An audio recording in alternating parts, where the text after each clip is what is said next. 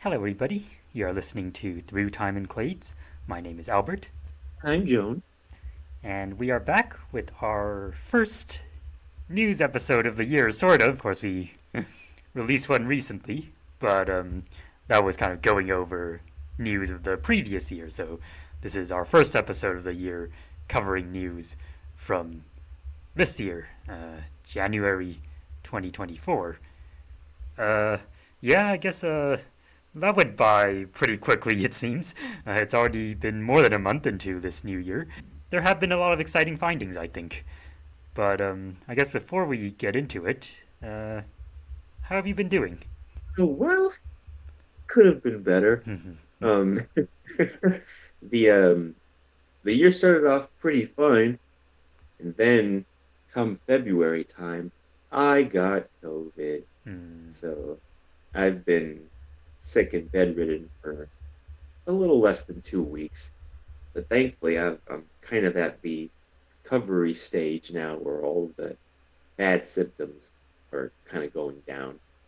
Thankfully, I didn't get it too rough. Um, a bad cough and stuffy nose, that kind of thing. Right. But it's definitely not fun. And it certainly serves as a stark reminder that the pandemic is still not over, even Hmm. though it's been like 4 years. And viruses, being kind of living things, evolve over time. And so there are new strains that are going to do different things for people. Yep. And so it's always important to stay vigilant and protect yourself as best as you can and protect others as best as you can, because obviously it affects people of different ages with different levels of severity than if you're young. And sometimes not. Sometimes it's the reverse. It's a it's a strange illness, that's for sure. Um, and so I haven't been able to do very much since the last time we met. It's only by good fortune that I'm able to talk the way I can without coughing a bunch Mm. that we've been able to do this episode today. Um, well, I've been able to catch up on some things. I used a lot of the time while I was resting to read a very wonderful world history by Simon Montefiore, The World of Family History of Humanity, which came out uh, late last year, which means that it's very up to date. It's been able to include the start of the COVID pandemic and the Russian invasion of Ukraine, for Mm. example. So it's very like up to the minute. Um, and it was a very fascinating read because different historians write world histories in different ways with different focuses. So this one was, as the subtitle suggests, it focuses on family lines through time, tracking dynastic successions and family trees over the ages, with a big emphasis on families in power, so kings and emperors and presidents, for example. And so it's very interesting doing it that way because you see a lot of connections between countries and families and how different families in power knew each other and liked each other or despised each other. Hmm. Um, the book is definitely very blunt in describing all of the atrocities and violence that these families bestowed upon each other and on their citizens. So it's very raw in that sense, but it also demonstrates a lot of the ingenuities of the human species and of various inventors and purveyors of good throughout time. So I think it's a pretty well balanced account, and it's very dense too. It's 1,262 pages, so it's a cinder block of a book. So you better believe while I was resting, I was getting through like 100 pages a day with this thing. It just kept going and going. But it's a rewarding read. Mm. So I definitely encourage anybody who's interested in that sort of thing to look in on it. Um, and let me think. I watched a bunch of shows as well. I finally got to see David Attenborough and the Jurassic Sea Monster. Um, so and PBS often airs a lot of BBC shows on that format. So this is the American version of that series, where there was a recent discovery of a giant pliosaur skull in the UK on Right. the side of a cliff, the famous Jurassic Coast. Um, and oh my God, a beautiful specimen that they ended up recovering. It was like a 6 foot skull. It had all the teeth embedded in it, and they were able to get like CT scans to show blood vessels and brain anatomy. Um, it's like one of the most complete pliosaur skulls that have ever been found. So I think in the coming years, as this material is published, it's going to provide some very nice insights into pliosaur biology. Um, so I'm very happy to see that. And of course, even at 97, Attenborough is still very much enthusiastic about fossils. It was nice to see his like schoolboy like glee as Mhm. he looking at the skull and recounting his childhood of collecting fossils on the coast. So all in all, like even though I was sick, I was still able to keep up with natural history events, and that's pretty much been what I've been up to. What about you, buddy? Yeah, well, first of all, I'm sorry that you got COVID. Yeah, I mean, as some listeners might recall, I ended up getting it for the first time last year. I was at the Society of Avian Paleontology and Evolution conference, which was otherwise very fun, but yeah, I really paid a hefty price for that. Um, Getting sick after coming back from the conference was definitely decidedly not fun, and so it's definitely not an experience I would ever want to repeat again or wish upon anyone. And so yeah, it's really unfortunate that you ended up getting it this time around.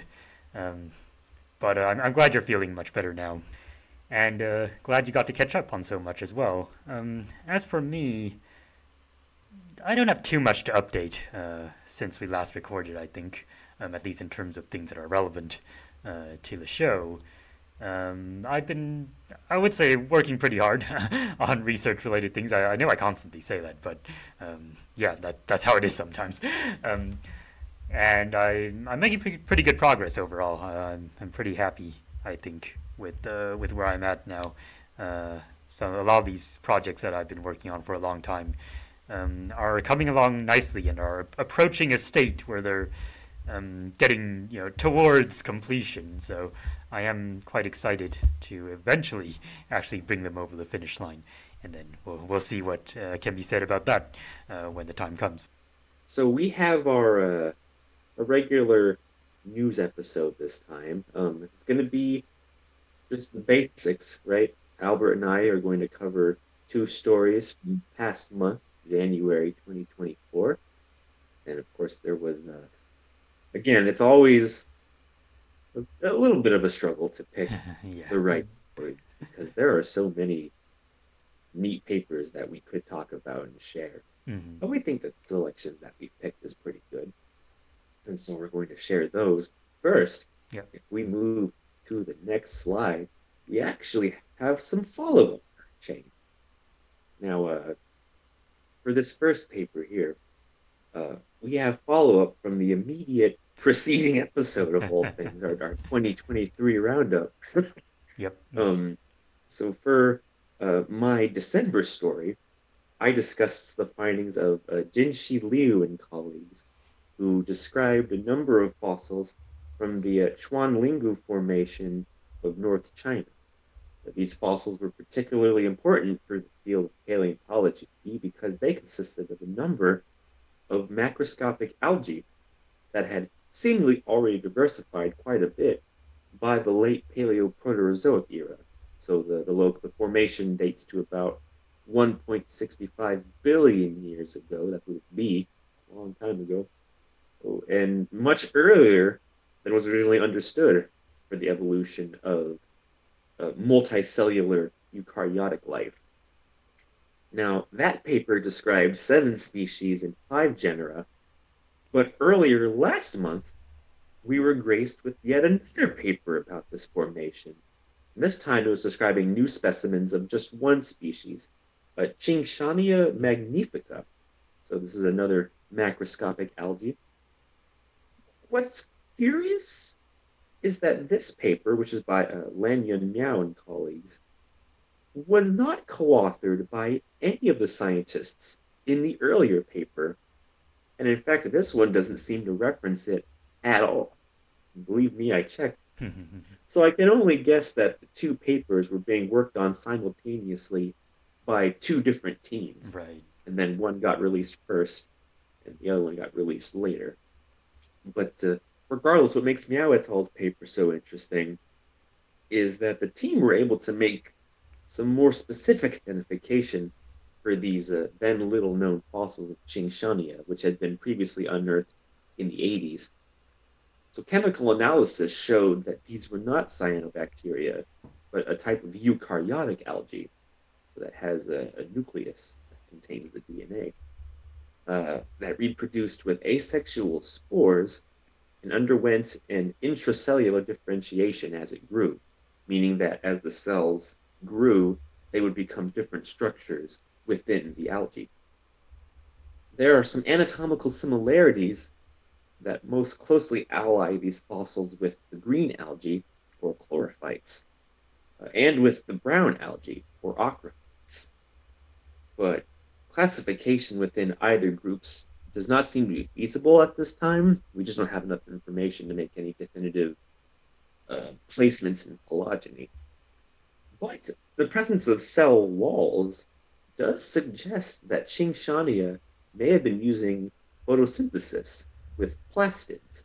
That is, it had already undergone endosymbiosis, where a larger ancestral eukaryotic cell enveloped a photosynthesizing bacteria. And rather than destroy the cell as it ate it, it kept it inside its body and helps provide energy. And that's important because it would push back the origins of endosymbiosis even further into the late Paleoproterozoic. Again, within an environment that was previously understood to have not been conducive to such large macroscopic organisms. And so it was nice to see that this paper, because it underscores the importance of the diversification of life so early in the Precambrian. And it really kind of reframes our focus about how easy it is for macroscopic organisms to evolve in the first place, especially ones with a multicellular arrangement. So I wanted to definitely share that follow-up. Did you have anything you wanted to add about this one? Not in particular, but it is cool to see more fossils coming out of the site and kind of confirming the diversity of multicellular life there. I'm sure many more interesting discoveries will be coming from this in the future. Yeah, and it was interesting to see that it had two different teams working on the fossils. But hey, it's cool. I mean, I guess that means that there's plenty for everyone in that site. Now, the next follow-up story is a new detail in the story of North American jaguars, which we covered in a special discussion back during our July 2022 episode. To briefly summarize that, there seems to be a multitude of evidence from paleontology, indigenous oral traditions, and European colonial records that show that jaguars used to be fairly widespread in North America, north of Mexico, until fairly recent times. California to the southwest to the Appalachians, which is a concept that still rattles my brain to this day. So this December 2023 paper by Mega Sreegan and colleagues looks at paleontological evidence. Now, fossils of particularly large jaguars had been unearthed at various late Pleistocene sites within the southern United States, averaging 15 to 20% larger than living jaguars, or an estimated 85 to 120 kilograms, and also having slightly different bodily proportions. And this has led to two competing models to explain these animals.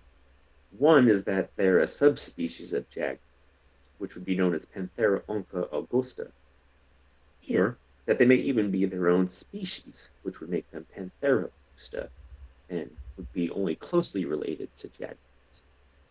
Sreegan et al.'s paper managed to extract ancient DNA from one of these giant jaguar fossils, and this one specifically came from the Kingston Saltpeter Cave in Bartow County, Georgia, and compared it to jaguars from across the Americas, including the remaining species in Mexico, which is currently among the northernmost range for jaguars nowadays. It turns out that neither model seems to be correct. The genome of the giant jaguars fell right within the genetic diversity of living jaguars.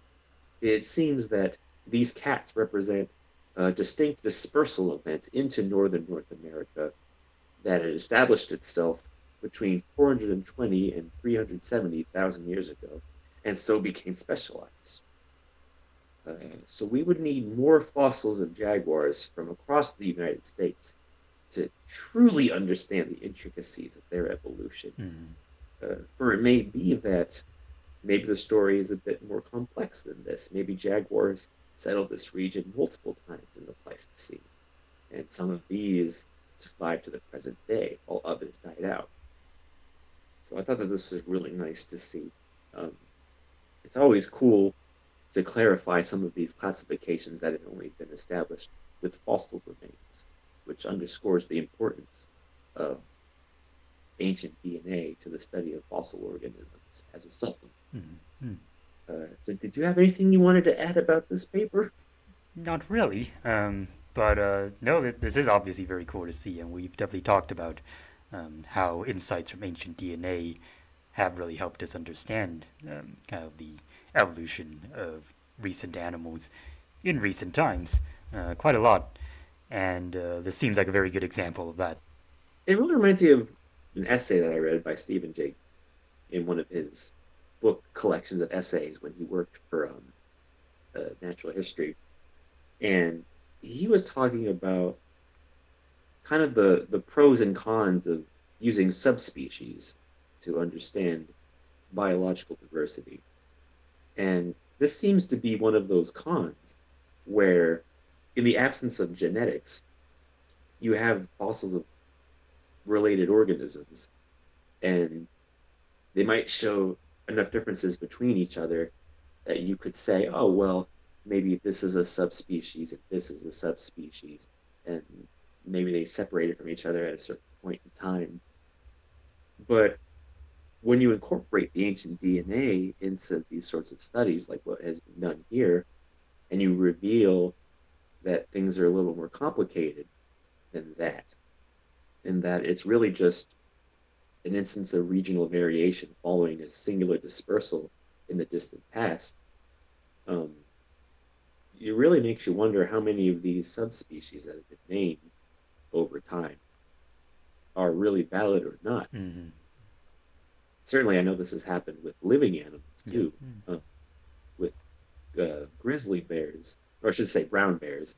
Um, Biologists used to recognize like 40 something subspecies of brown bears. But I think now that that's been lowered down to like five or six. Hmm. Uh, and then tigers underwent the same thing too. There used to be like five, six, seven, like eight subspecies. And now that we really understand their genetics, it seems that all of that diversity can be kind of siphoned into just two. And within those two subspecies, there's just a lot of regional variation that changes as you go across regions and as populations are split from each other small periods of time. So it's neat to see similar instances happening in the fossil record, and I'm hoping that we can kind of solve more um, paleontological mysteries in this way.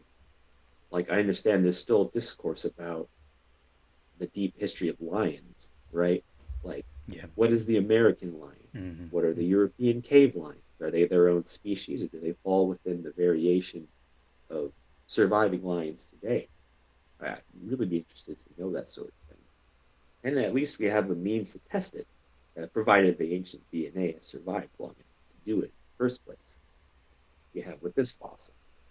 This particular Georgian jaguar is about 15,000 years old, uh, which is just enough time for the DNA to survive to an extent. Hmm.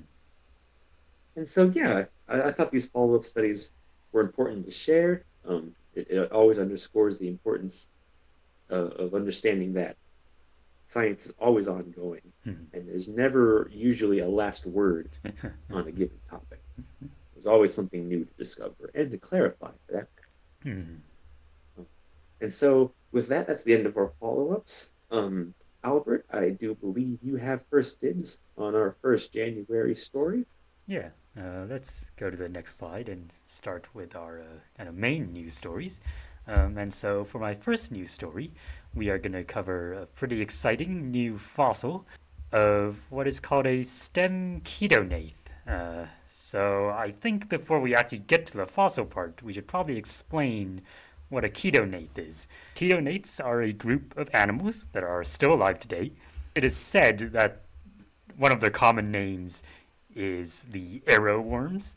However, as is the case oftentimes with these obscure animal groups, you have to wonder just how commonly used some of these quote-unquote common names are, because I feel like if you know what chaetonaths are, you're probably more likely to just call them chaetonaths and not arrow worms. But okay, anyways, that's what all the books say that their common name is. And they live in the ocean.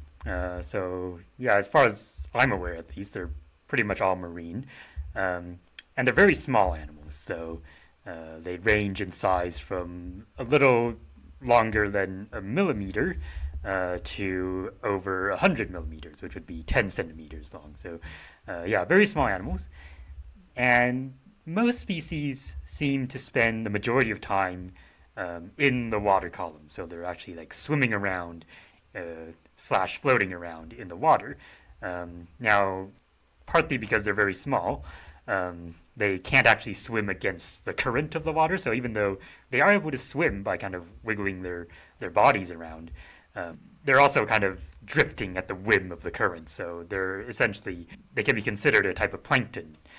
So plankton is essentially a term for any kind of aquatic life form that's just drifting around in the water. They're not like actively swimming against the current. Now, as for what chaetonaths look like, I put up a few pictures here. So on the left, the image on the left there, you can see what the entire body looks like. For most part, their bodies tend to be transparent, so they don't have a lot of pigmentation in them. Along their sides and the kind of the tail, I suppose you could say, you might be able to make out that they have a bit of a fin, like going around their bodies, which is what they use to swim with. And so the majority of them, they're basically plankton that can still kind of move around by themselves. So they're not completely passively just like sitting around in the water, but they're still like subject to the flow of the current. However, there are some other species that attach to substrates like rocks or even sand grains on the seafloor. So they do have a bit of a range in their lifestyles. In terms of what their role in the ecosystem is, chaetonaths are actually a type of predatory animal, even though they are very small. And the way they catch their prey, you can see in the image on the right here. This is a close-up of the head, basically, of a chaetonath. And you can see that surrounding, like either side of their head, they have these sets of spines that they use to capture their prey. And furthermore, it is known that at least some species have venom that they can inject into their prey. And so, yeah, they are very effective predators at the micro scale. And they hunt all kinds of other types of plankton. They hunt things like tiny crustaceans, even very small fish. Like a lot of juvenile fish actually spend their days growing up as plankton before they grow large enough to actually swim around more actively. But oftentimes these small larval fish have to watch out for chaetonaths, among other things. Even though chaetonaths are a very obscure group to most people haven't heard of them, they're actually a really major component of oceanic ecosystems. In terms of their abundance as plankton, they are second only to the copepod crustaceans, which we talked a little bit about in a few episodes ago when we were talking about crustacean phylogeny. Copepods are one of the groups of crustaceans that form a large component of marine plankton.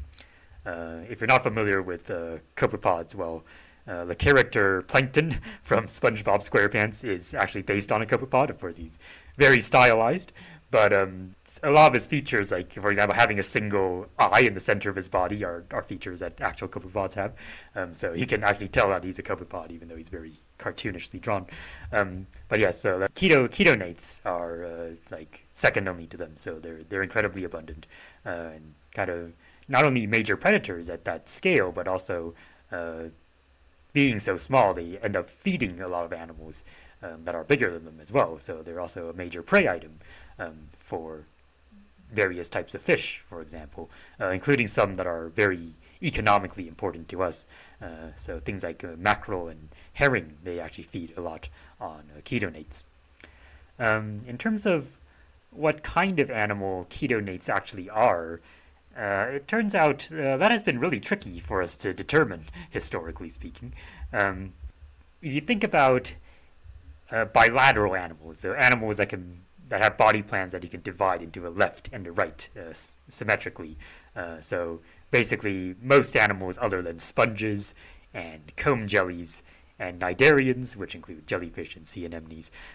So like all of those things that we just mentioned, they don't have left-right symmetry, right? But most other types of animals do. And so bilateral animals, or bilaterians, including us and including chetonates, can mostly be divided into two major groups. And so one of these groups, the one that we belong to, is called the deuterostomes. And ancestrally, when we develop as embryos, basically the opening for the anus develops first before the mouth develops. And so like the group that we belong to are kind of butt first developers, essentially. And so in addition to us vertebrates, the deuterostomes also include things like the echinoderms, which are things like starfish, sea cucumbers, and sea urchins. And chetonates developmentally resemble deuterostomes, so traditionally they have been considered to be deuterostomes. But genetic studies have shown that they actually belong to the other big group of bilateral animals, and those are the ones that develop mouth first, and they're called the protostomes. So in fact, the name protostome means first mouth, essentially, whereas deuterostome means like second mouth, so the mouth develops after the butt. But protostomes, the mouth develops first, and in fact, protostomes are a much more diverse group than deuterostomes are. Protostomes include things like arthropods, which, as we've mentioned before, are most animals on Earth. They also include things like the mollusks, which are also a very big group. And they also include things like the segmented worms, such as earthworms, the flatworms, and a bunch of other things. And it turns out that chetonates are actually a group of protostomes, even though they have development that resembles deuterostomes. But their position within the protostomes has not been easy to figure out either.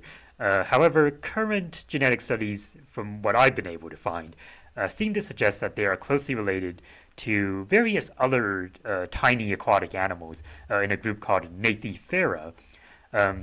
And something that characterizes Gnathiferans are that they all have like these complex mouth parts made out of chitin. So they're not always like these spiny looking things like the chetonates have. A lot of the time they're mostly internal, actually, so you might not be able to see them from the outside, but they do all share this trait. And so that seems to be the latest word on chetonate relations, and it makes sense to me, but we'll see how that holds up, because there's actually still a lot of uncertainty within protostome phylogeny. So that's a very, very basic intro to what chetonates are. And with that, we can finally go on to introduce our new fossil form. That is the new discovery of this story. And so, this new fossil comes from the early Cambrian of Greenland, quite interestingly. And if you're interested in evolutionary biology at all, chances are you have heard of the Cambrian period, because this is the period where we basically start finding a lot of fossils of large-bodied animals. So traditionally there's been the term Cambrian explosion that's been used to describe this phenomenon. That suddenly you just get like a bunch of animal fossils, and from there on out, animal fossils become kind of a major component of the fossil record. And there's been a lot of debate as to what caused the Cambrian explosion, and or even like if it's a real phenomenon in the first place, or are we just seeing an increase in fossilizability of animals and not so much an actual increase in the diversity of animals. It's a very interesting topic. We don't have time to go into that today. But yes, this is another exciting new discovery coming from the Cambrian. One of the things about the Cambrian fossils is that because they are kind of, in many cases, the earliest fossils of major groups of animals that we have, they can teach us a lot about what the ancestral forms of many major animal groups were like. We have a pretty good understanding, for example, of what the precursors to arthropods were like, or the precursors to vertebrates, based on Cambrian fossils. But there are a number of major animal groups that still have not been very well understood in terms of what their ancestral body plans were like. And partly that's because a lot of time we haven't identified their Cambrian precursors yet. And chedonates are one of those groups whose origins have been relatively obscure. So this new find is actually a pretty big deal indeed, in more ways than one. So this new find that you can see on the left here is an example of one specimen of this new species, and it may not look like too much to the untrained eye. It looks just like a bit of smear on a rock, but the authors have described multiple specimens of this animal, and so they have a pretty consistent picture of what its anatomy was like. In addition to examining these specimens with the naked eye, they also kind of put the specimens under all kinds of different lighting conditions to kind of get a sense of what the details looked like, and they also basically shot X-rays at it, which can often highlight parts of the specimen, like depending on their chemical composition. With these fossils of soft-bodied animals, like different body parts will reflect different chemical compositions after they're preserved, and so sometimes that can help you distinguish which organs are where on these very difficult to interpret specimens. And so these newly found fossils exhibit these fins along the sides of their body, and you can kind of see an interpretive drawing in the middle here, as well as a more detailed kind of illustrations of the anatomy that the authors were able to determine from the fossils. And so you can see that surrounding the body there are these fins. So this animal seems to have been an active swimmer. At the head end, you can see that they have a pair of antennae, essentially. And inside the body, highlighted in black on these illustrations, this animal has a complex jaw apparatus, a lot like Gnathophorans today, so this seems to have been a Gnathophorian. And specifically, what makes it quite chedonate-like are, well, first of all, the fins around the body, but also the authors were able to identify that it has this pair of large nerve clusters near the underside of this body, which is highlighted in blue on these illustrations. And so having a pair of large nerve clusters like this on the underside of the body is something that's basically unique to chedonates among modern animals. And so these features combined suggests that this newly discovered fossil is a member of the Gnathophora and probably most closely related to chedonates. And indeed, when the authors ran a phylogenetic analysis, including these character traits, their results supported this hypothesis that, yeah, this was a stem chedonate, which is to say that it is not a member of the modern chedonate group, and it certainly lacks a lot of the features that modern chedonates have, like the big spiny jaws, for example, but it is more closely related to chedonates than to any other living group of organisms. And in fact, this is not the first stem chedonate to have been identified. The overall body plan that this animal exhibits is similar to another species, or another genus, I should say, called Amiskwia, from the Cambrian of Canada, from the famous Burgess Shale. These two species have very similar body plans, but the new one is actually much bigger.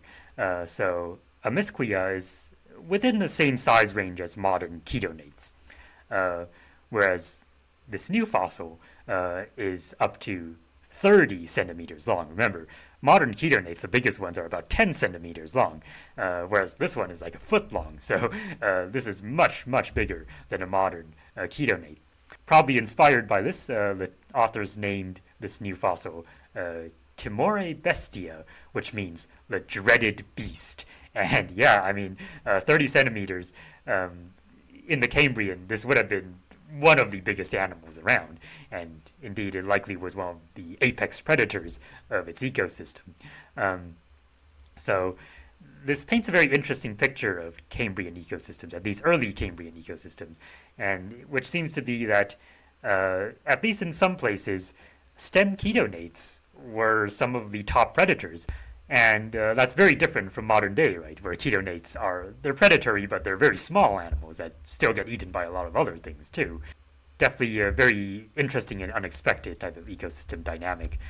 The fact that Timore Bestia was a dreaded predator actually is not only inferred from the fact that it is massive and is a stem chedonate, but there is direct evidence of this in the fossils, because in multiple specimens of this animal, the authors were able to identify remains of other types of animals as gut contents, like preserved inside the body of Timore Bestia, namely remains of a Cambrian arthropod called Isoxes, which is quite interesting. So Isoxes is also seems to have been a predatory arthropod, but it was quite a bit smaller than Timore Bestia, so it would have had to watch out for it essentially.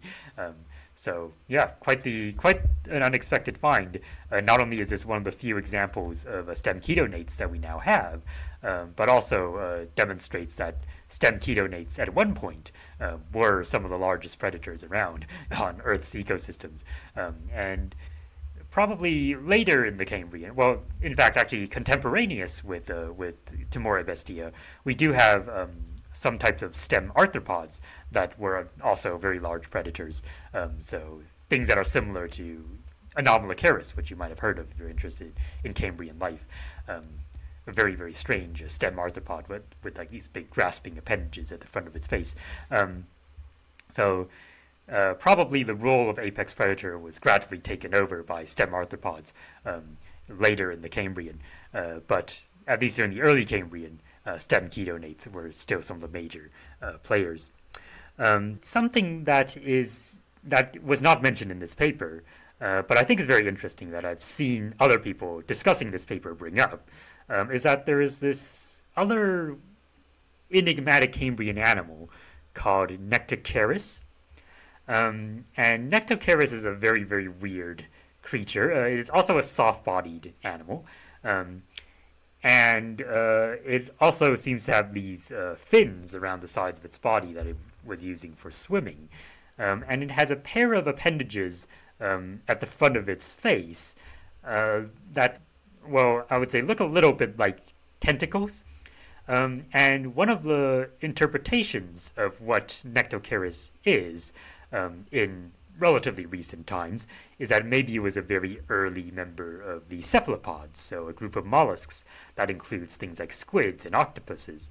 But a lot of other paleontologists have issues with this interpretation.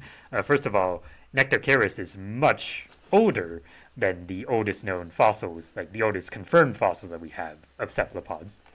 And secondly, a completely soft-bodied cephalopod would be completely unexpected for like such an early member of the group, because being mollusks, cephalopods evolved from ancestors that had shells. One group of modern cephalopods still has a shell, and that's the nautiluses. And we know from the fossil record that there used to be a massive diversity of extinct shelled cephalopods kind of leading up to the modern forms.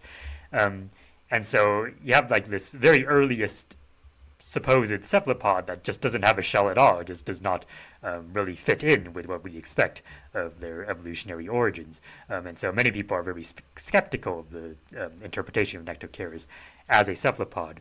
However, Nectocaris does bear a resemblance to things like Timore Bestia and Amiskwia. So one has to wonder whether Nectocaris is actually something similar or closely related to one of these beasts over here instead of being a cephalopod. And Again, like this is not directly mentioned in the paper, so I wouldn't want to overextend. But yeah, I do think that seems like something that would be worth looking into in future studies. Um, and so, yeah, I'll leave it with that. So this new dreaded beast stem kedonate that is just this massive Cambrian predator is definitely a pretty exciting find, I would say. Do you have anything to add to this? It's an incredible fossils, I should say. Mm-hmm. Um, Very interesting to see an animal of this size so closely related to um, the living chedonates. Right. It really makes me wonder if the sort of planktonic nature of that group is a recent development or not, Mm-hmm. and that the group just kind of got smaller over time to give us the living chedonates. Right. I'd be very interested to know that Yeah. because in my cursory research, like about this paper, this is a fascinating paper. I do know that there are like other fossil chedonates, Mm-hmm. like true Yeah. chedonates, Yeah. crown chedonates. That, granted, we don't have like a smorgasbord. We got Right. a couple here and there, but like they are present um, from the Cambrian and from the later Carboniferous, Mm-hmm. which is interesting to know. I had no idea that Amiskwia was allied with this group. Ah, yeah. Um, That was also a pretty recent reinterpretation as well. Yeah. as I That was an animal that I kind of grew up with a little bit. Right. Looking at scenes of the Burgess Shale and seeing these little like tadpole wormy things swimming around, like that's a cool looking animal, Yeah. and now I have some context for them. That's really neat. Um, yeah, no, this I'm very happy to see this, and I think it's important to kind of highlight a clearly like mysterious group of animals because even among living Gnathoferans, like there are still recent discoveries that are shedding light on this group that Mm. we had not really suspected. I know one of these Gnathoferans, the Micrognathozoa, Yeah. was only described in the year 2000. Right. As like its own, well, it's a poor term, but its own phylum, if Right. you will, of animal life. It's like it's amazing that even in recent decades, we're finding like completely new types of animals Yeah. that we had never known about. And of course, a lot of these naturally, like we probably wouldn't have found them readily because they're small, they're microscopic, they're part of the plankton, um, and yet here they are allied to this other group here that's a lot more well known and more familiar. Mm. Certainly, with chedonates and their ancestors, having hard parts would make them a little bit more susceptible to fossilization than others. It really makes me wonder if we didn't have chedonates today and we found their little tiny teeth, like would we come up with Right. a chedonate? Right. You know, Yeah. because I know there's a similar controversy with an animal called Protohertzina, Mm. which has been interpreted as a conodont, which conodonts are another one of these enigmatic fossil groups that we've learned more about in recent years. Yep. We're a little more confident about what their classification is. They're essentially like jawless fishes. Mm-hmm. Like they're sort of like hagfish and lampreys. Right. They have long bodies with really like toothy mouth parts, probably predators. And so Protohertzina, which is early Cambrian in age, um, was thought to be one of these. But now I'm understanding that this research suggests that they might actually be like a type of chedonate. Hmm. Um, and again, all we have of Protohertzina are these tooth elements. Right. So unless we find,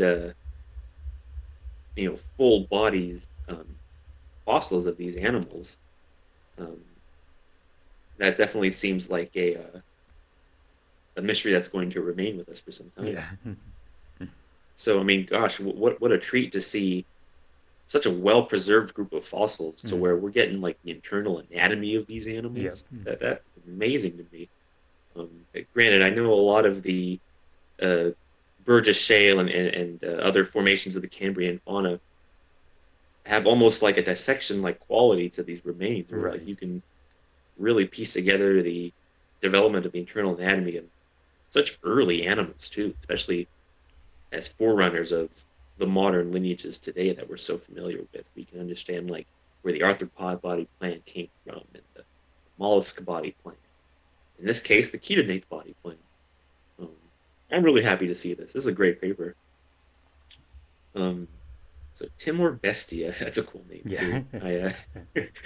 As soon as you mentioned Anomalocaris, I'm thinking, I wonder if the carnivore form has got to these guys yet. Ooh, Right. Timor Bestia, Anomalocaris. Like, would Right. be a battle for the ages. And speaking of battles, I think we can move on now to our next story. So this is my first story for January. This paper comes from Nicole Lopez, Jonathan Moore Tupas, and Theodore Stankiewicz. This is a three-authored paper. So in evolutionary biology, we understand that natural selection and sexual selection often work side by side, whereby nature selects the genes that best survive from the mating contests between organisms. Those that are able to compete with rivals of their sex often develop display structures that win the attention of mates. And oftentimes it's the males of the species who end up developing somewhat elaborate displays in the form of colorful feathers, horns, skin flaps, you name it. One aspect of this is the apparent relationship between the size of the brain and the size of the display structures. Multiple studies suggest that in the evolution of larger brains, the energy needed to develop and maintain such structures will be siphoned off from the development of other anatomical structures, or even their own physiology. Likewise, in the evolution of larger display or defensive structures, like horns, the energy needed for them may be siphoned off from the development of the brain, leading to a smaller structure with perhaps lesser cognitive abilities. Given that some types of animals, and in our example today, horned and antlered ruminant mammals, so these are cud-chewing hoof mammals, they have a clearly marked sexual dimorphism, so the males having larger horns or antlers, while females have smaller or none at all. Is there a similar link? Do male ruminants have greater display structures at the expense of smaller, less cognitive brains, while female ruminants retain larger brains as they lack such structures, but have greater cognition, as they might need to be able to assess mate choices more readily? Well, that's a conundrum that Lopez and colleagues wanted to study. The team argued that there was a negative relationship between the size of display and defensive structures and the relative size of the brain. To test this, they sampled a wide swath of ruminant diversity, choosing to focus on three types of structures. So the horns of bovids, that is, goats, sheep, and antelopes, as well as cattle, the antlers of cervids, or the true deer, and for added measure, the tusks of musk deer, chevrotains, tufted deer, and Chinese water deer. Now, the latter three are true deer, and they also have antlers. But the musk deer belong to a separate clade, the moshids, which are a sister group to the bovids.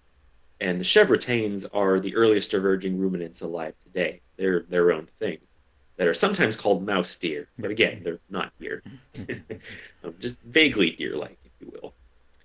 So the team measured the skull length, the length of the horns, antlers, or tusks, and the endocranial volume, or the size of the brain within the skull, of the males and females of each species, 29 in all. And so the sample size included the white-tailed and the mule deer, reindeer, moose, red deer, roe deer, fallow deer, tufted deer. They had bighorn sheep, blue wildebeest, springbok, topi, gerenuk, Grant's gazelle, cobs, and reedbuck, as well as surprisingly domestic sheep and goats, which is not a bad sample size that encompasses ruminants from across different ecological zones and morphologies. Obviously, a moose is significantly larger than a Chinese water deer, for example, completely different animal almost. The data was then calculated and plotted on a number of phylogenetic generalized least squares. And so if you look on the slide here, you can see these displayed in the right of the image here. Now, this PGLS uses the evolutionary relationships of the selected organisms and plots the variables accordingly. So it's kind of like a PCA plot. Figure A shows the phylogeny of ruminants, and to the right are the PGLS charts. Figure B shows the association between the size of display structures and the brain size of male ruminants. Figure C shows the association between male display structure size and female brain size. And then figure D shows the association between male to female brain energy investment and male to female display structure energy investment. According to the paper, quote, weapon size scales hyperallometrically with body size, as estimated by skull size, suggesting that as individuals, male biased, grow larger, they grow disproportionately larger weapons, while brain mass scaled hyperallometrically with body size. End quote. This means that in males, the size of the display structures and the brain grow in size as the body mass grows, yet the structures in particular grow much larger than the brain until they reach a scale that would be out of proportion to the ancestral state. That said, the team did not find evidence that the investment of male ruminants on larger displays had a direct effect on the size of the brain towards smaller size, though there was one finding that among antlered species there was some investment on brain size versus the tusked and horned species, which is interesting. Now, the same results held true for females, but when both sexes were compared together, it was noted that there was a positive relationship between the size of the male's display structures and the size of the female's brains. Female ruminants directed more energy towards larger cranial capacity, as male ruminants directed more energy towards larger display structures. Ergo, their hypothesis that there was a negative relationship between display size and brain size within the male sex did seem to have been validated by the study. And so this is a clear example of sexual dimorphism in ruminant mammals on an internal scale. So what do these trade-offs mean for their life histories? Why should this arrangement be? Well, sexual selection states that individuals will pass on their genes if their display structures secure them mates and combats between members of the same sex. So if, say, a species of deer has a successful arrangement, that mold will be inherited by its offspring. And over time, there may perhaps be a gradual shift in size towards larger and more elaborate displays. Think about the antlers of a moose, for example, or the extinct megaloceros, which is impressive. Thus, the males will have invested more energy towards greater displays at the expense of other parts of the body, like the brain. Females, meanwhile, are the ones that choose the males they see fit. But in order to recognize the males with the most effective displays, they would need the brain power to process such information, especially coming from within their social settings. Female ruminants tend to herd together throughout their lives, especially in open habitats like grasslands. It would be advantageous for females to invest energy in a large brain with greater cognition towards that front, and over time the lineage would see females with larger brains in proportion to males with larger displays. Such are the implications of this study. Now, that said, further research would be needed to test this. For example, to see if the large brains of females are indeed tied to social structures. I could see a similar study incorporating group size data per female of each species in the study to go towards that front.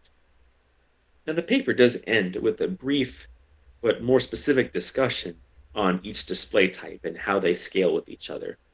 So the tusked ruminants, like the chevrotains and the musk deer, do show similar scaling in skull size between sexes, but the males show higher tusk growth rates and a positive relationship between male body size and tusk size compared to females.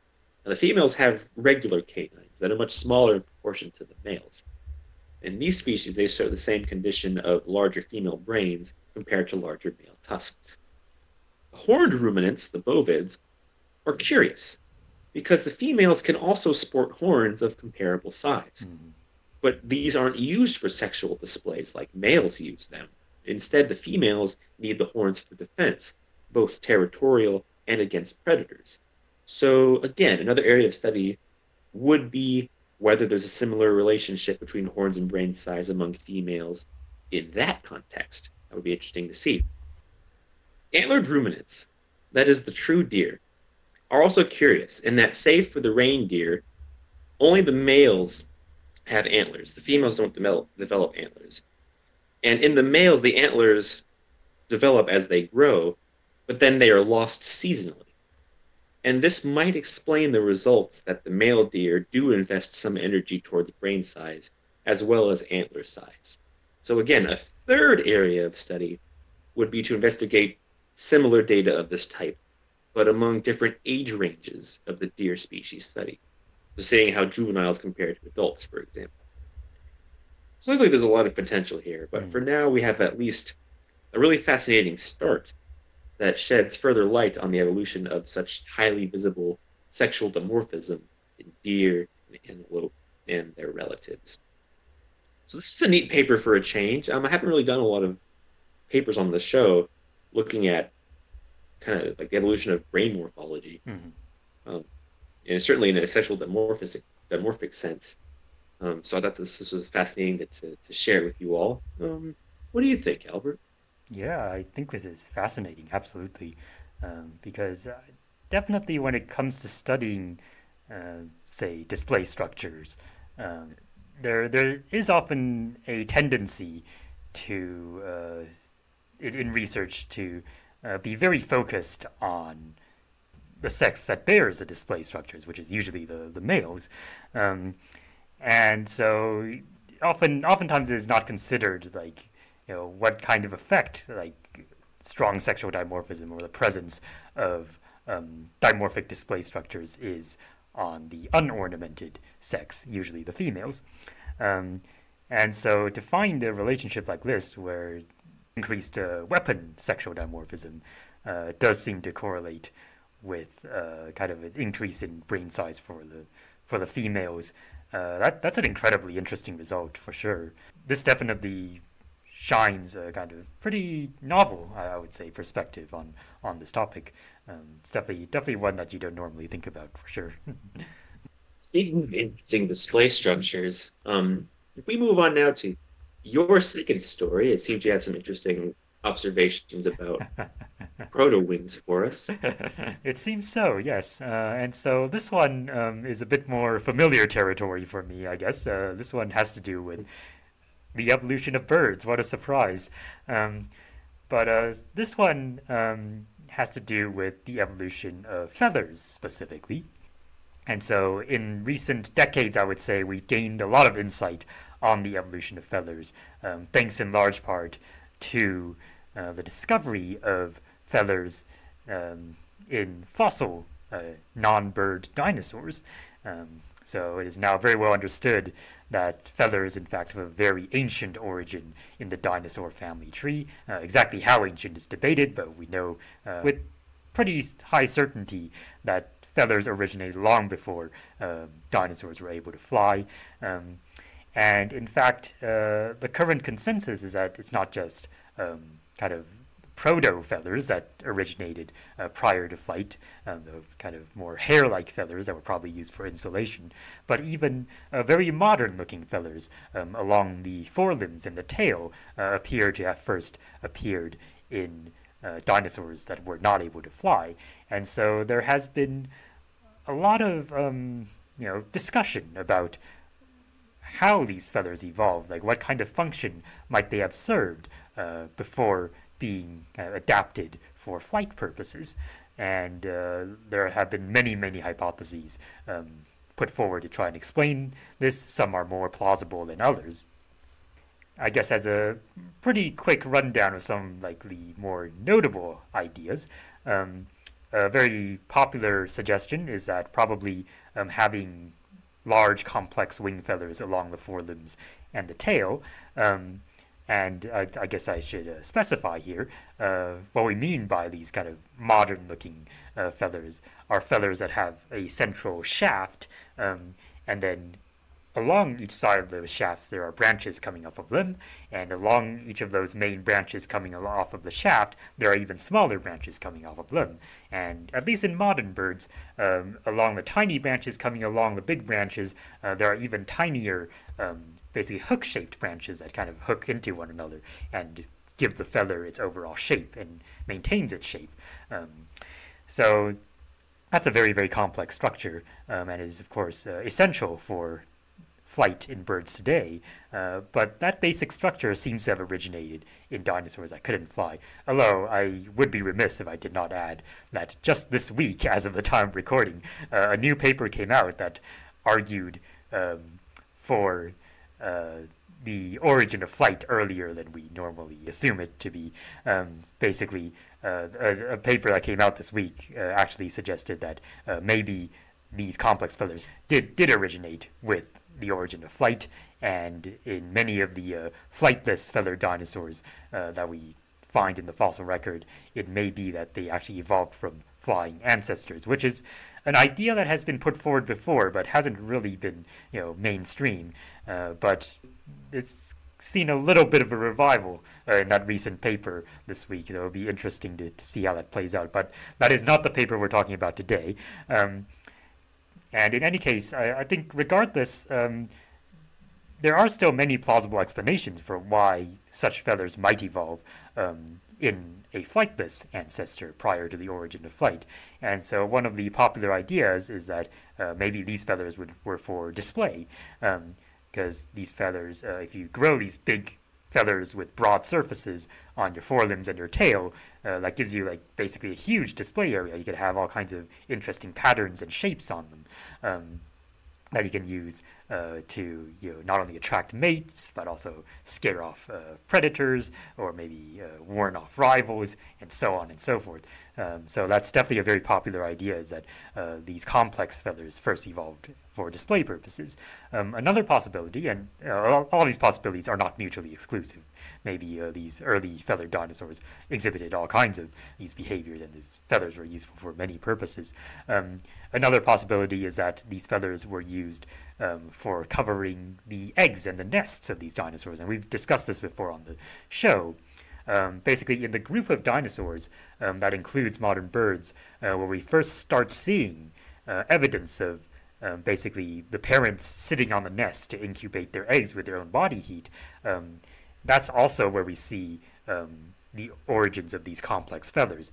So this is the group Peniraptora, which includes not only birds but also things like dromaeosaurids such as Velociraptor and Deinonychus, as well as the oviraptorosaurs, which we've talked about before on the show, such as Oviraptor.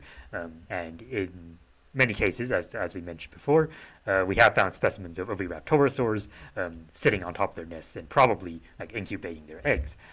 Whereas in dinosaurs other than Peniraptorans, as far as we can tell, most of them seem to have buried their eggs and kind of incubated them with, say, decaying vegetation, or even in some cases there's evidence of them using geothermal heat, so they'll bury their eggs near volcanoes.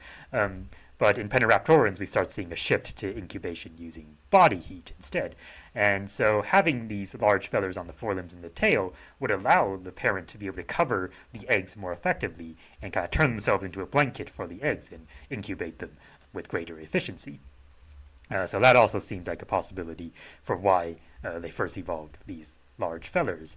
And another possibility is that the feathers, even though they couldn't be used for flying with, and the reason we think that a lot of these early feathered dinosaurs weren't flying with these feathers is that their forelimbs and their wing size, if you compare it to the size of the rest of their body, are too small for to have kind of been able to lift these dinosaurs into the air. And in many cases, these dinosaurs had pretty decently sized forelimbs. But if you were actually going to make a dinosaur that could actually fly with these forelimbs of that body size, then they still fall short of the mark. Even though they couldn't use these wings for flying with, probably they could still assist with locomotion in some ways. In some flightless birds today, for example, do still have reasonably sized wings. Like ostriches actually have pretty big wings. And one of the ways that they use those wings is that, well, ostriches do use their wings for display, but another purpose that they have is to help them maneuver when they're running. Ostriches are very good runners. They're very fast runners. In fact, they are the fastest two-legged animal in terms of running speed that's alive today. And they will actually kind of flick their wings out to the side, kind kind of to both maintain their balance or to help them make tighter turns. And that very well could have been something that these early feathered dinosaurs were doing with their proto-wings as well. And there are other possibilities, like maybe helping them jump, or like just, basically do parkour essentially.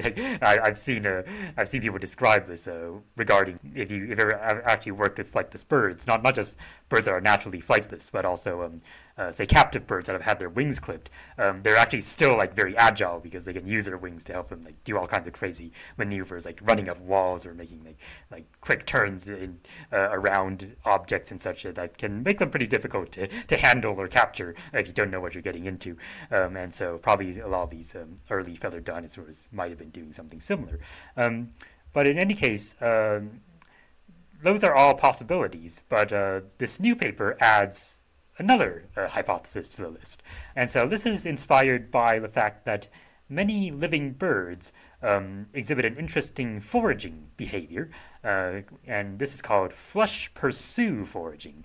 And the image on here is kind of small, but in the top left here, the top left corner, you can see a series of photographs, and these are meant to be photographs of living birds performing what is called flush pursue foraging. And so it turns out that some kinds of living birds, especially those that feed on insects, what they'll do is that they will, when they're hunting for insects, they'll suddenly like spread their wing feathers or spread their tail feathers, and oftentimes their wing and tail feathers have like these very bold markings on them, and it seems that this action will actually like scare insects, and so why might they want to do this? Well, basically one of the main defenses that a lot of insects have is camouflage, right?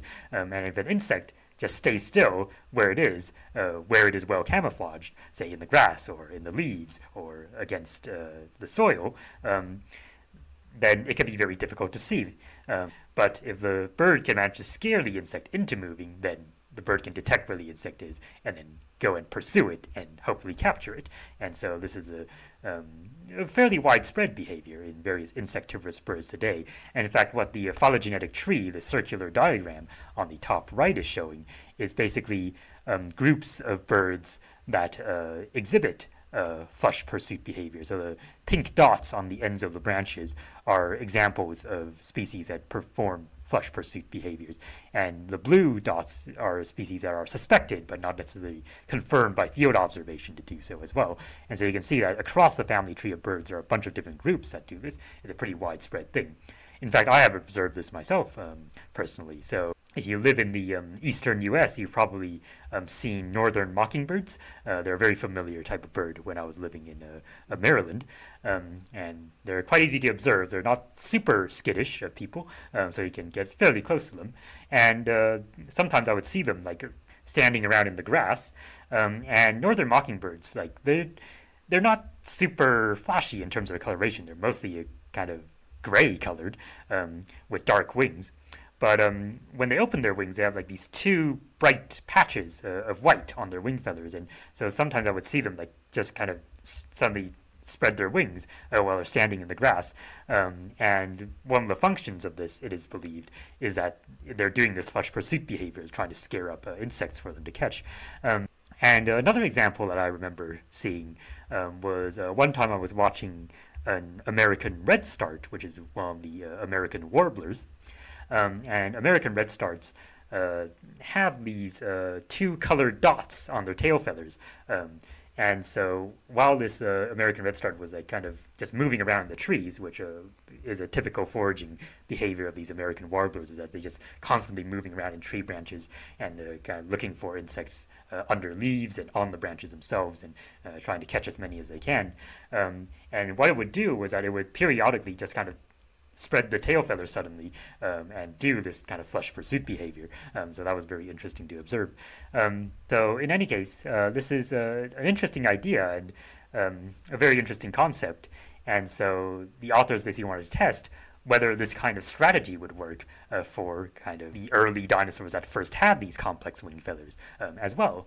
And so what they did, and this is pretty interesting, is that they built a robotic model of an oviraptorosaur called Caudipteryx, which is one of the oviraptorosaurs where we have direct preservation of the feathers. So we have a pretty decent idea of like how big its feathers were and how they were arranged on the body. And in fact, something I've seen like several news reports about this study, but I don't think it is often appreciated, like how much detail they actually put into building this robot Caudipteryx, because they really like considered everything, like not just the size of the feathers and such, but they also considered things like melanosome studies, which are the pigmentation cells in the feathers, which are sometimes preserved in these fossils. And so the reason that this robot is all painted in black is because melanosome studies indicate that the feathers of Caudipteryx were mostly black, and so they incorporated that into the robot. And things like basically like what angle it would normally hold its forelimbs at, things like that. That is also based on like rigorous study as well, and so they incorporate like as much information about life appearance of Caudipteryx as basically science and the limitations of building a robot would allow. And so this is a pretty impressive model, I would say, even though it's of course necessarily schematic. And so labeled in H here is a photograph of this robot Caudipteryx. And what they did was that this robot could move its tail and its forelimbs, and it's got like these models of what the feathers would look like in Caudipteryx attached to these parts of the body. And so what the authors did was that they let the robot approach grasshoppers in the field up to various distances, and then kind of manipulated the forelimbs of the robot and the tail of the robot to see under what conditions the robot would be able to scare the grasshoppers into, say, jumping away. And they also first ran a test to see if like the sound, the motor of the robot would scare the grasshoppers. And it turns out not more than normal, basically. Like the sound, the motor was not really a factor in terms of how easily the grasshoppers would be scared. So that would help them basically narrow down whether or not it was really the action of spreading the feathers that was scaring the grasshoppers. And so they tested several different possibilities, like different arrangements and sizes of the feathers. And basically, the robot was more likely to scare grasshoppers when proto-wings were present on the forelimbs compared to if they weren't. And furthermore, if the feathers were concentrated towards the ends of its forelimbs, so basically if they were attached to its hands, they would scare them more effectively than if the wings were concentrated only close to the body, and which is quite interesting because this is a very common kind of error people make when they're like drawing or making other artistic depictions of these feathered dinosaurs, is that oftentimes they'll leave the hands without feathers, but we know like for a fact, like with these fossils, that the hands were actually covered with the wing feathers as well, which makes sense because that's how it is in modern birds. And so in fact, it turns out that having the feathers covering the hands is actually beneficial to scaring insects, at least based on the results here. And it turns out that if they added like complex color patterns on the wing feathers, that would also be more effective at scaring grasshoppers, which probably explains why a lot of these flush pursuit birds that do this today have bold patterns on their feathers.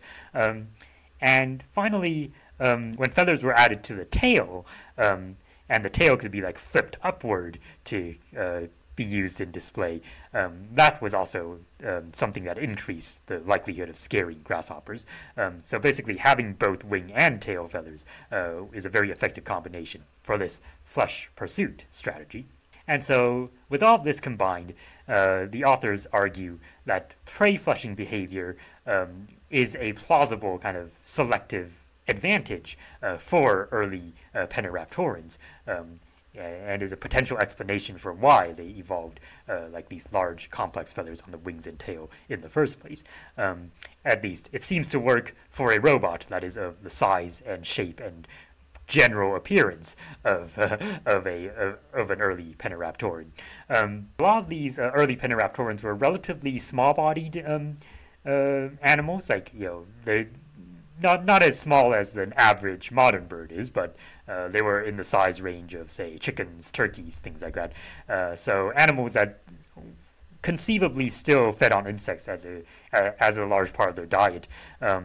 And so having this kind of flesh pursuit behavior, I would say, is not terribly unlikely. Of course, this doesn't demonstrate that this was the reason proto-wings and complex feathers first evolved, but I can definitely see this as a plausible function for why they had these feathers. So yeah, definitely a very intriguing study. I think a very interesting way of testing this idea, and it is always welcome to get more insight into at least potentially the evolution of these quote unquote key birds traits that are so distinctive in birds today. Also, you might notice that the first author on both the papers I talked about today has the family name Park, but no, they are not the same person. That's just a coincidence. So it's a funny one, though. So, what do you think about this? That's another great paper. I kind of like seeing the testing of this kind of new hypothesis because when reading about like the great evolutionary transitions or just evolution in general, one of the things you learn is that oftentimes there are multiple functions for an organ or a part of the body Yeah. that is then later incorporated into new behaviors. Yep. And so to me it makes a lot of sense that this is this could be a potential aspect of proto wings for these these types of dinosaurs where they're being used for display and flushing out prey or covering the nest, and then later being incorporated into powered flight as the rest of the body changed in suit. So it's a neat idea for sure. I think like as a behavior it makes a lot of sense, particularly like if there's some data here that suggests that it works on large sized animals. I do love the robot though. Yeah. I'm seeing the image of it here. Right. It's like it's on like a little Segway. Yes. Yeah, Cotrix is an interesting one because like that's one where we definitely have like impressions of like the feathers on the fossils, like in terms of like the full wing. Yeah. So I think in terms of like picking a dinosaur to use, this is a great example. Yeah, very fascinating paper indeed. I know we've featured a number of papers like this before, but I always love seeing like the construction of like models and robots and like test dummies to test ideas in natural history like this. What a great strategy. I love it. So I think we'll shift gears to our last study. This is my second paper for this month. This is a little bit different. This concerns an ecological study by Douglas N. Kamaru and colleagues, which highlights the role that invasive species can play in a new environment. So one of the most important aspects of the science of ecology is mutualism, a symbiotic relationship between organisms where benefits are received by all involved. We see examples of this everywhere, sharks and remoras to pollinating insects and flowering plants to the very biology of corals and lichens. The natural world is stuffed with mutualistic relationships, and many ecosystems would be irreparably distorted or damaged should any of these ties be severed. And that would be especially true if the mutualisms occurred between keystone or foundational species in an ecosystem, the very bottom that underpins the entire system. Studies demonstrating the effects of severed mutualisms are many, but those showing such distortions at foundational levels are few and far between. So this paper by Kamaru et al. Is very important. It's been able to highlight one such incident that had reverberations across the entire landscape and across clades.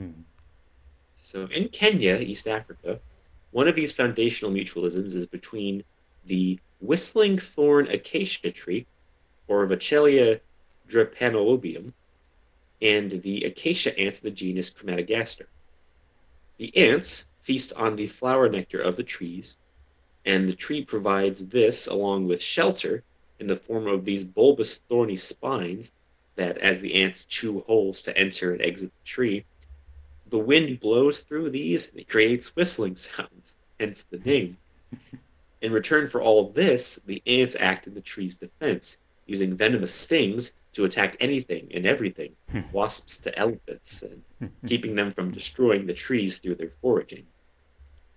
In recent times, there's been a new ant species on the block. This is the big-headed ant, Phaedale megacephala, which is from the islands in the Indian Ocean, probably in or near Mauritius. These ants have been introduced across the world, including the US and Australia. But in Kenya, they've been known to be especially lethal to these acacia ant and thorn tree mutualisms.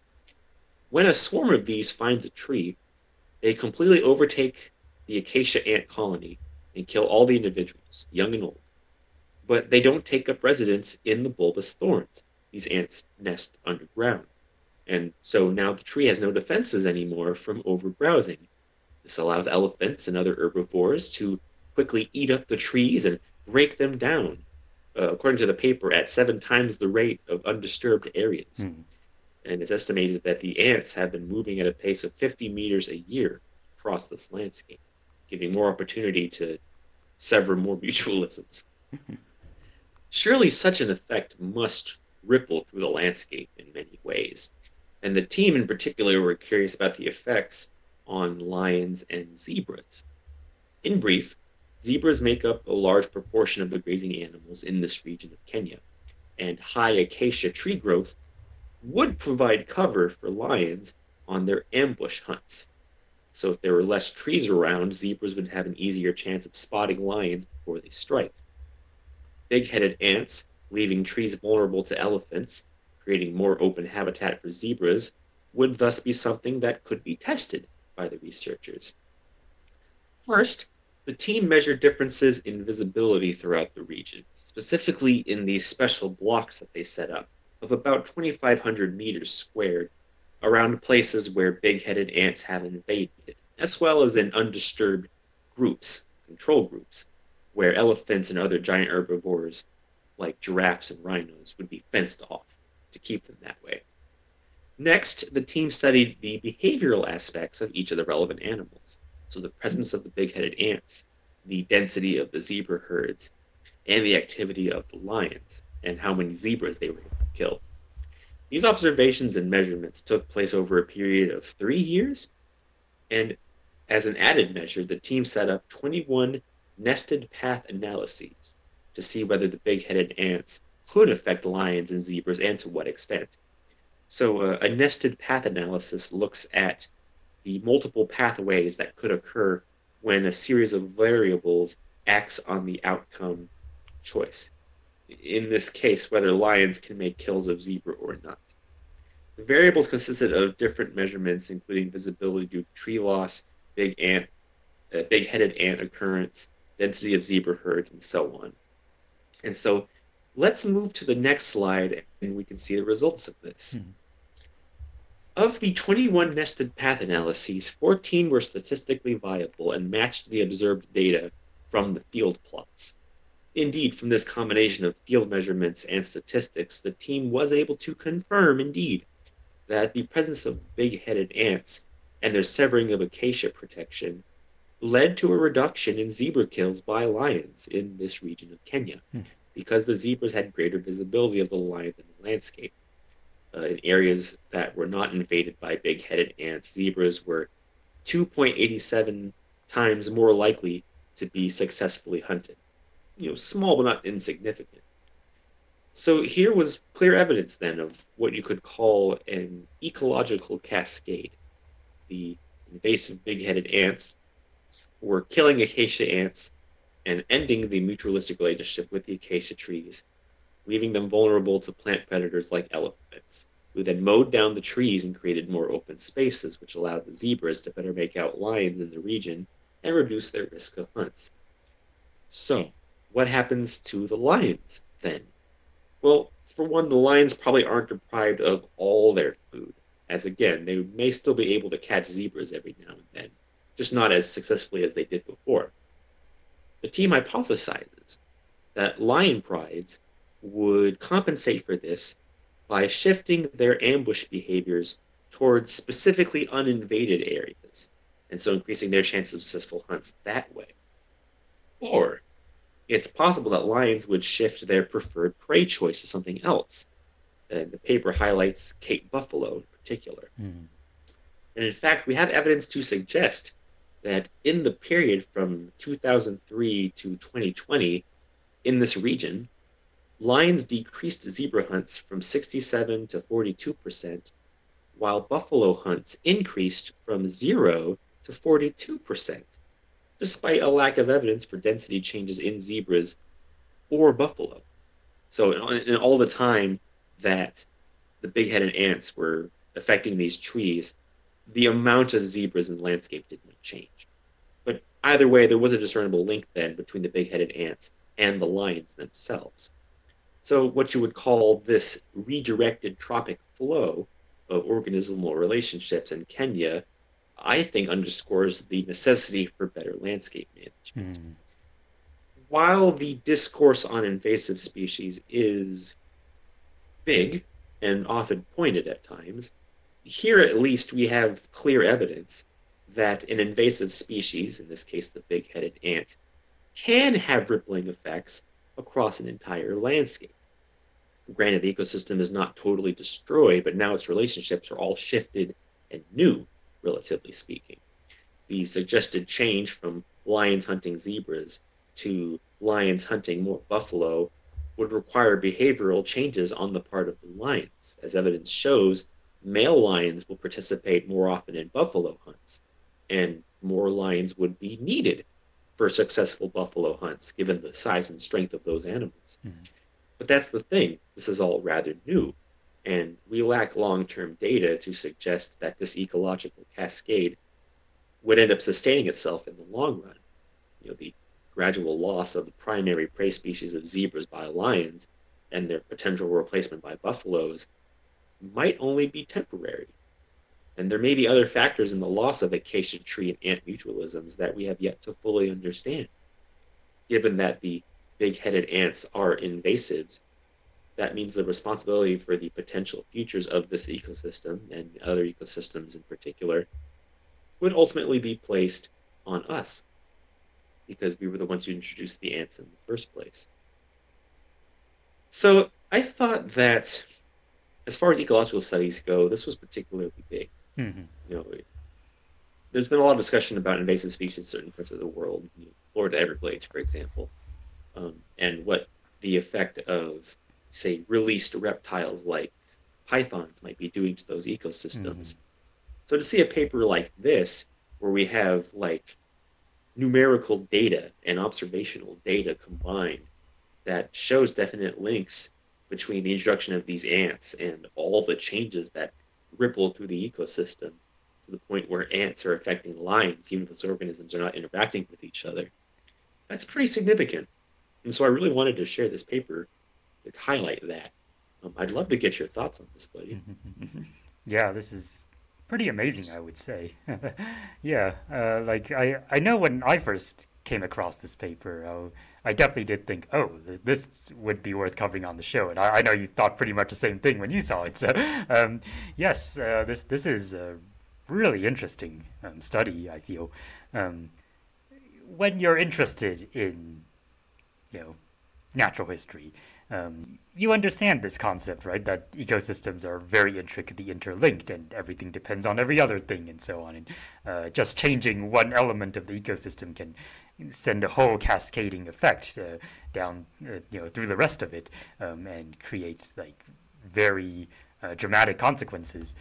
But to see a really concrete example of this, it's really striking. It really leaves an impression. And it really goes to show that these kinds of effects aren't always what you would expect, right? Like, just from a purely intuitive standpoint, like how does introducing a new species of ant affect the prey choice of lions? Like that's not those just aren't things that you would expect to be directly correlated, but yet here we are, and we can also trace the actual sequence of events that led up to it. It's yeah, like you said, this is a pretty big deal. It really is good to get like a very clear example of something like this happening. I like it a lot. Absolutely, yeah. And I mean, it's almost like playing with fire in a Right. sense when you mess with this sort of stuff. Like this paper only highlighted the effects on lions and Mm-hmm. zebras, Right. right? Right. But there's that undercurrent in the background of like, well, these elephants and other large herbivores, like they mentioned, giraffes and rhinos, are more likely to eat and mow down these acacia trees because they're Mm-hmm. not having to worry about ants stinging them in the mouth. Right. Um, but it's like, what happens? Like, what are the possibilities that it gets to a point where they overgraze? They're eating way too many acacia trees. Other Yeah. organisms probably relying on the acacia trees in the landscape to an extent. Um, and so, what about that? How is this going to affect the elephants in the long run? Right. Especially since they're so good at overgrazing trees. That's one of the big things about the African elephant in particular. It's a keystone species in that when they live in open savannas, they end up keeping them open because they prevent trees from growing too much. Um, and this is an environment here where I guess like the natural or the baseline condition is to have heavily forested areas of acacia trees. That's completely changed now Mm-hmm. with the introduction of these ants and their effects on the elephants. So yeah, it's just there's things that we probably are not quantifying, or we really should quantify to see whether this will cascade even more, like for Right. better or for worse. Because I mean, it is true that at the end of the day, when given the opportunity and faced with new challenges, organisms can adapt to an extent. Right. Um, but this tends to happen over long periods of time, and it's not always beneficial for every organism Mm-hmm. involved. Because clearly the native acacia ants are the ones that are suffering the Yep. biggest, because these big-headed ants will just massacre their colonies, and then where are they going to go? It's it's just there's so many things to think about. It drives me nuts that it's gotten to this point. And Mm-hmm. so I really want to like see further research in this area and like what what are the stakes involved and like what could be done. Yeah. How do you remove an invasive ant, Mm-hmm.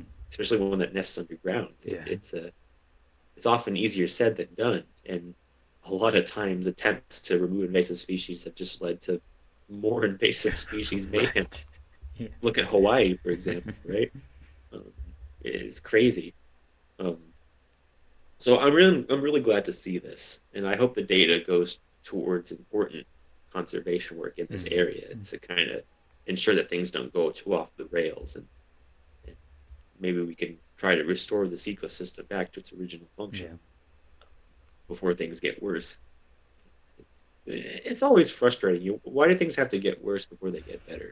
Why Yeah. don't you just like not make things worse to begin with? Right. Certainly make things easier for everyone, including the organisms. Yeah. But yeah, so that is it for our stories today.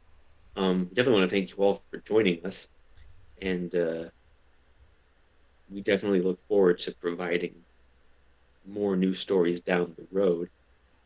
But for now, let's go ahead and jump to our usual acknowledgments. So we are on Patreon. We are patreon.com/time clades. And there we regularly post previews of upcoming episodes. So if you're of a certain tier, and usually that's the highest tier, you will get to see all of the stories that we cover ahead of time. And you might even get a chance to ask questions that we could answer on the show for y'all.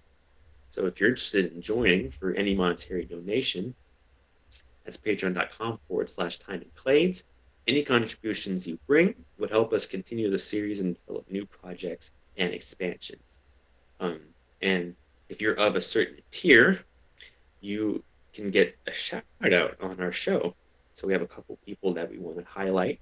I want to thank my sister Julie and our friends Paul, Denver, Tristan, Frankish, and Val Nunzio for their contributions. Thank you so much. Your name could be on there too if you're interested.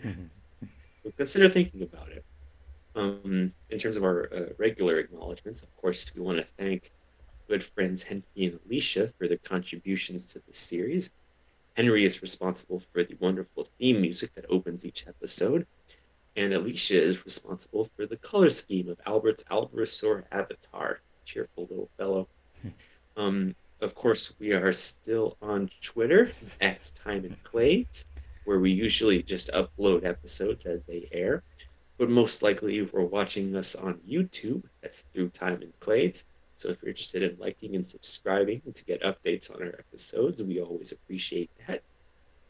And if you have any questions at all about the papers that we've talked about today, or just anything in general, there are three ways to reach us. Email us, timeandclades@gmail.com. You can leave us a comment on our YouTube page, or you could tweet at us, and we will almost certainly get to that and respond in kind. Now, of course, if you're interested in reading or checking out the papers that we've talked about today, we do put the references as links in the description for you to check out. And of course, we'll go ahead and put links to Attenborough and the Jurassic Sea monster and Montefiore's The World if you want to check out what I was checking out recently. And with that, that is the end of Through Time and Clades for today. Thank you all again for joining us. In terms of updates, we will probably be continuing our usual news schedule. I am currently working on Humanity a Prologue Season 2, sickness notwithstanding. And I'm hoping for an early release date at some point this year. Maybe in the next month, maybe the month after that. It's going to be soon. But I'm definitely excited to be working on a lecture series again, and I hope to provide some wonderful information and some philosophical thought processes for everyone who wants to follow along. Albert, is there anything you want to end off with? Yeah, I don't think I have much to add to that. So yeah, we will see you next time. Probably on the next news episode, but we're full of surprises, so who knows? In the meantime, I hope everybody has a very good one, and take care, everyone. Yes, take care, everybody.